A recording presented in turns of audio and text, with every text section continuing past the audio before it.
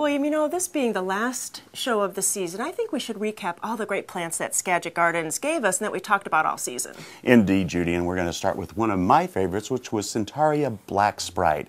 Now, the reason I love this beautiful plant was because of the color of the bloom, which just was a dark, almost black color.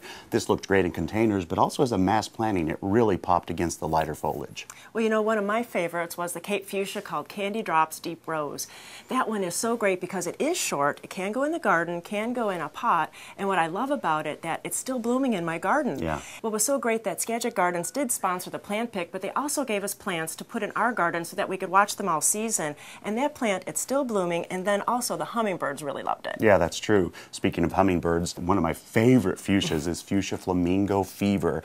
This was an exquisite blooming fuchsia with long sepals that were lime green, hot pink, orange. It was really an exquisite color, and it's still blooming in my greenhouse, in fact. Well, it also lends to one of the last ones was Helleborus Gold Collection Jacob. And you know, that hellebore is starting to bloom right now, right at Thanksgiving, so it's a great holiday accent on your front porch or in a container, or else I might even give it as a gift because that white flower, it's just stunning right now. And who wouldn't love to get that, Judy? Yes. You know, we're going to end up with our top favorites by going to Scabiosa, the Mariposa series. The great thing about this plant is it was actually shorter than most of the Scabiosas, so you didn't have the falling over problems that a lot of them tended to have that were older than this one. You know, it's always fun looking at the plant picks that we come up with each week, and we look forward to showing you a whole list of new ones next year.